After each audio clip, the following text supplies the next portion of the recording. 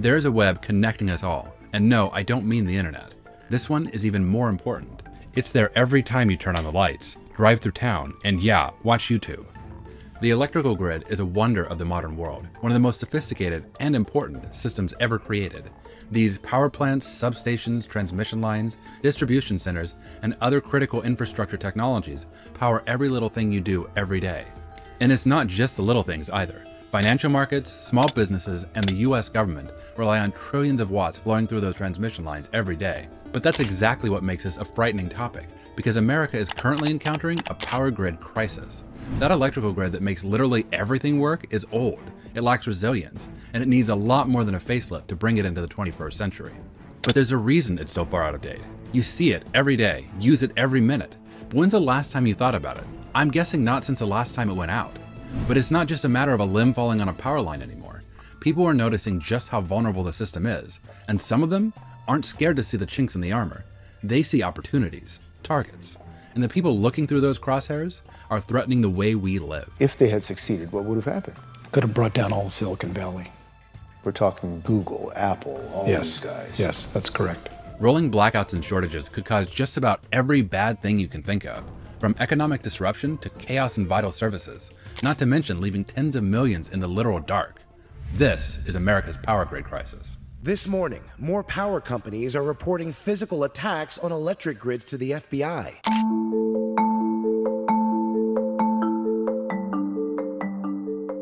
Depending on how you look at it, the power grid might just be the biggest, most technologically advanced thing humans have ever created. Generator stations powered by massive dams and nuclear plants connect to transmission lines and towers, transformer stations, and down to individual consumer distribution lines that connect to your home and the businesses you work for and shop in. If you want to know where it's vulnerable, you have to start by understanding how it works. First, you have to make all that energy.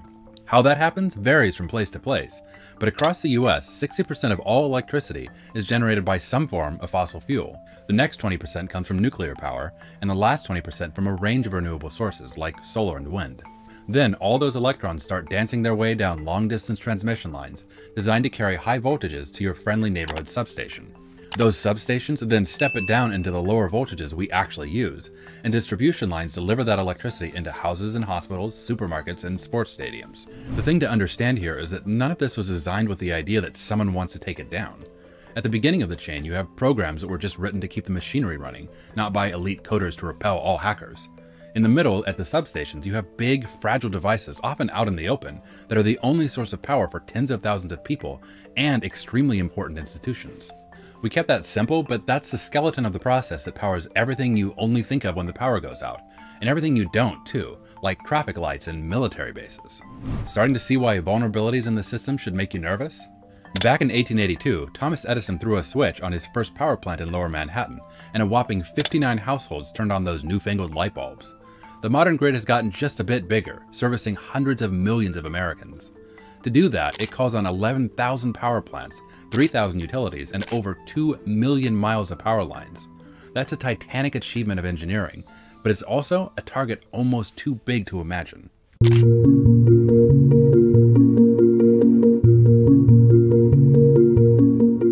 In January 2022, the Department of Homeland Security reported that domestic terrorists had developed specific plans to attack the US power grid. The attack raises the possibility of a terror attack, and with no suspect or motive, the Department of Homeland Security, FBI, and ATF joining local authorities in the investigation. It wouldn't be too long before those plans, specifically the ones to target remote, hard-to-secure substations, would be acted on. Current security plans require utility companies to assess risks, threats, and vulnerabilities, and verify them with a third party. If that sounds a little vague, like maybe requiring, I don't know, walls or cameras, would be a little more helpful than just an analysis, you're probably onto something. One of the biggest problems we have in the grid is that it's so diffused. I mean, there are miles and miles of tracks of towers that are sitting out there on very unpopulated areas. So the grid itself is really difficult to protect. Of particular interest in substations is the high voltage transformer. There are only 3% of transformers, but they carry 60 to 70% of our electricity. To say these HV transformers are vital to our modern lives is putting it very mildly. The bad news is they're also one of the parts of the grid most vulnerable to intentional damage. They're massively complex, hard to manufacture, and incredibly expensive, and destroying one is frighteningly easy. A little bit of research, planning, and initiative on the part of an attacker will give them everything they need to bring blackouts to entire communities, and it wouldn't take long before having to light a candle to find the bathroom would be the least of your problems.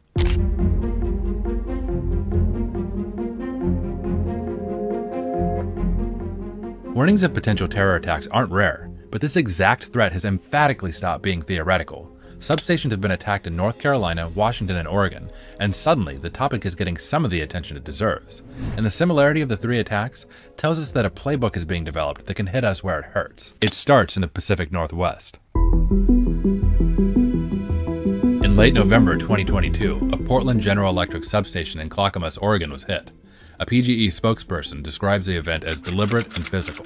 6,400 homes were left without power, but this was just the dress rehearsal. A new federal memo is warning of similar attacks in Oregon and Washington, and PGE told us today one of its substations was targeted just late last month. The Bonneville Power Administration was hit on Thanksgiving, and it was no accident.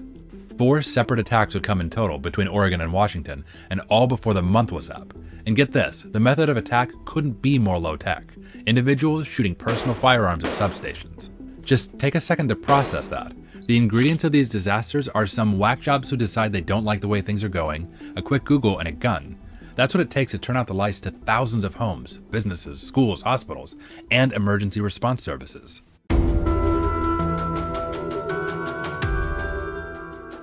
More than 30,000 customers in North Carolina are still without power this morning, days after 2 major power stations were seriously damaged in what officials are calling a targeted attack. It gets scarier when there's more than one domestic terrorist acting alone.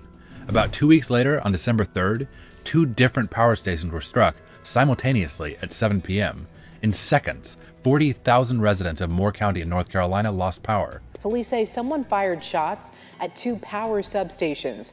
Monokosar Abdi has more on the sabotage that has left tens of thousands in the dark and the cold. Moore County Sheriff Ronnie Fields said that state investigators were working with the FBI and that the people who did this, quote, knew exactly what they were doing.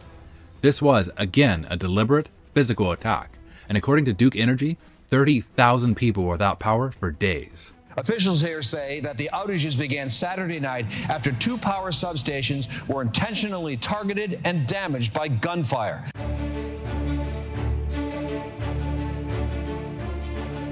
Then we bounce back to the Pacific Northwest. Now it's Christmas weekend, and 4 power stations were attacked. Utility companies and law enforcement trying to figure out who attacked an energy grid again, this time on Christmas Day. Puget Sound Energy experiences power failure before 2:40 a.m. on Sunday. By 5:30 a.m., another substation 20 miles south of Tacoma is hit. A few minutes later, another just 2.5 miles east. In the evening, another Puget Sound Energy station is lit on fire. This coordinated set of attacks causes more than 17,000 outages. At least 17,000 people in Washington state finally have their power back after 4 power substations there were burglarized and damaged on Christmas Day. As in Clackamas and Moore County, the attacks had the goal of bringing down the grid that densely populated regions rely on, and they were all successful.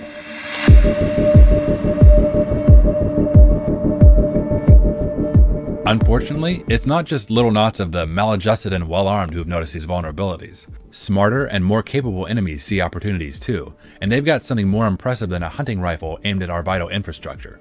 The whole of the power grid relies on industrial control systems that manage electrical and physical functions. But these vital systems were not designed with security in mind. If they have any, it was often tacked on as an afterthought as they were put in place. If you're a nation state or just a particularly adept hacker, that's exactly the sort of target you pray for. And by targeting industrial control systems, you can achieve dramatic and cascading effects. Instead of individual substations, hackers could hit whole power stations, supply chains, and utilities, in turn impacting emergency services and national defense. That means reaching way above local communities to targets on a geopolitical scale. And these threats aren't theoretical either.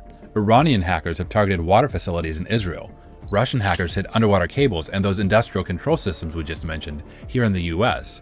And if you were wondering just how big this could go, the Department of Homeland Security has already confirmed that America's adversaries could shut down the entire power grid.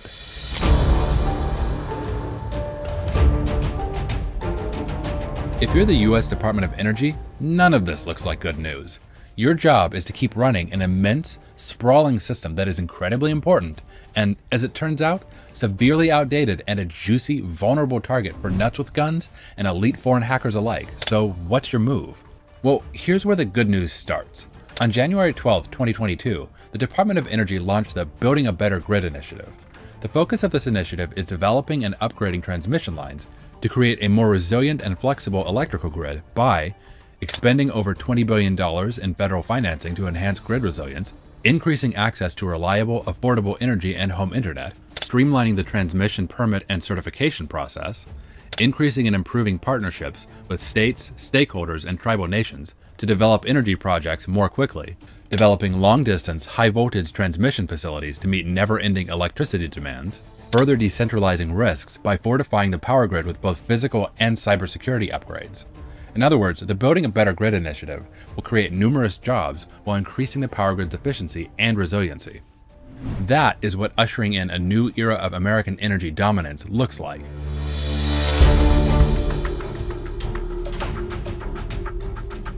All of this leads to one major question. How do we protect the power grid? The simple answer is that you modernize the current infrastructure. But modernizing doesn't just include upgrading the underlying technology.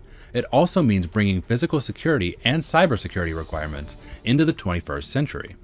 These efforts can be enhanced by improving partnerships between state, local, and the federal government to streamline the process at every stage, including making coordinated investments in the U.S. battery supply chain, R&D of HV transformers, and improving transmission lines. However, these won't be one-off investments. Protecting America's power grid will require ongoing effort, collaboration, and financing from multiple agencies.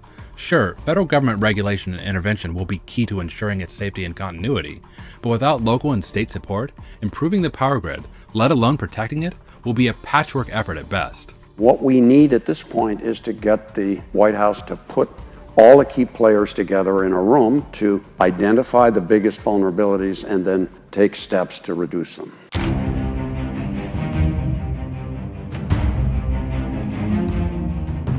Electricity is a modern-day heartbeat that keeps local communities alive and thriving.